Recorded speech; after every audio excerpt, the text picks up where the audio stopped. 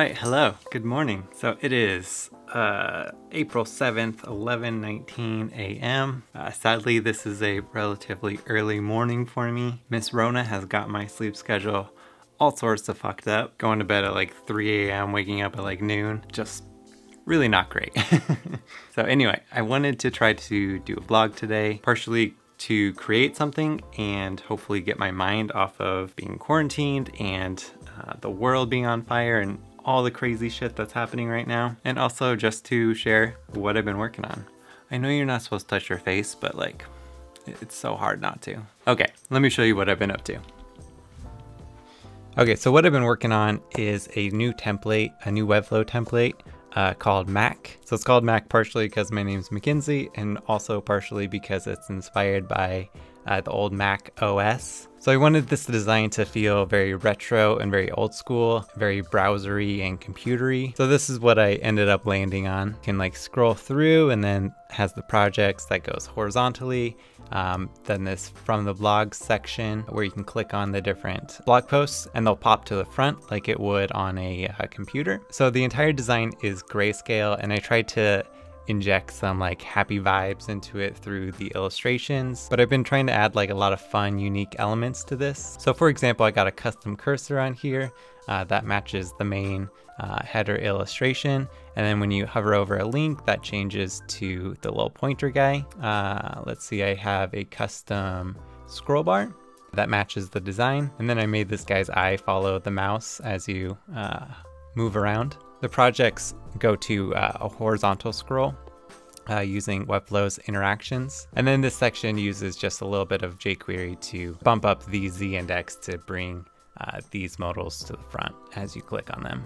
These are actually pulling from the CMS. I need to actually do the same for the projects still. So still a lot of work to do, but I am going to be releasing this as a free clonable. So if you want to use it for your portfolio or your blog, you can do that. So this was originally the design for my personal website. So this is what my new website looks like. I decided to switch it up, and I wanted it to have a bit more color, a bit more illustration-y vibes in there. So I ended up changing it to this, but this Mac template, I am really happy with how it turned out design-wise. So I still wanted it to live on. So there's still quite a bit to do on this. I need to finish setting up all the various pages and the CMS for the projects and such. I want to add like an about page and a contact page. I'm also planning on creating a course on how I built this whole design. So I also need a page, or at least a section at the very least, that highlights that. So there's still a lot of like things I need to clean up on this, but overall it's really coming along.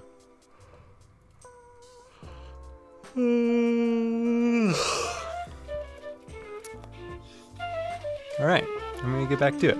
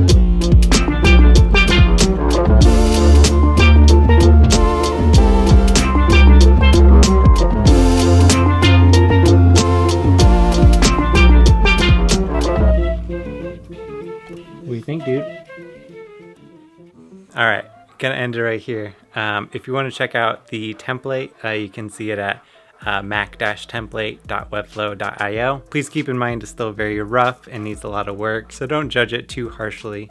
But if you want to go poke around and play with it, you can check it out there. And yeah, I'm hoping to have this all finished and wrapped up and live in the Webflow showcase later this week if you want to clone it and use it yourself. But yeah, that is all for this one. Thank you for watching, and I'll talk to you soon. Peace.